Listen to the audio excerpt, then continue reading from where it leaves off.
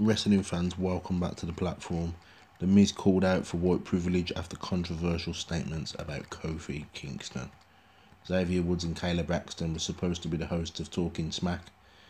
This made headlines as the news broke, but nobody told Woods about the new gig. This is why he wasn't there. Since Xavier Woods wasn't there, they had the Miz fill in.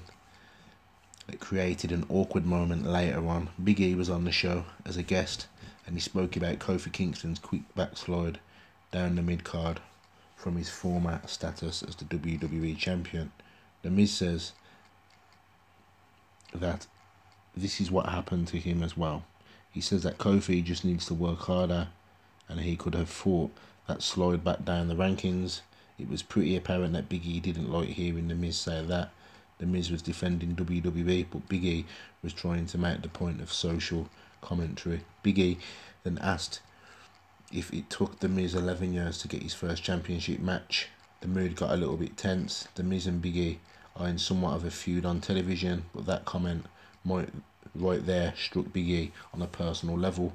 Fans have commented about the moment as well. It was rather a tone-deaf statement to make, as The Miz seemed to miss Big E's point completely. Andreas Hale of the Sporting News called out The Miz in a big way, and others are agreeing that on this matter The Miz was out of order. Obviously white privilege exists everywhere, especially in pro wrestling.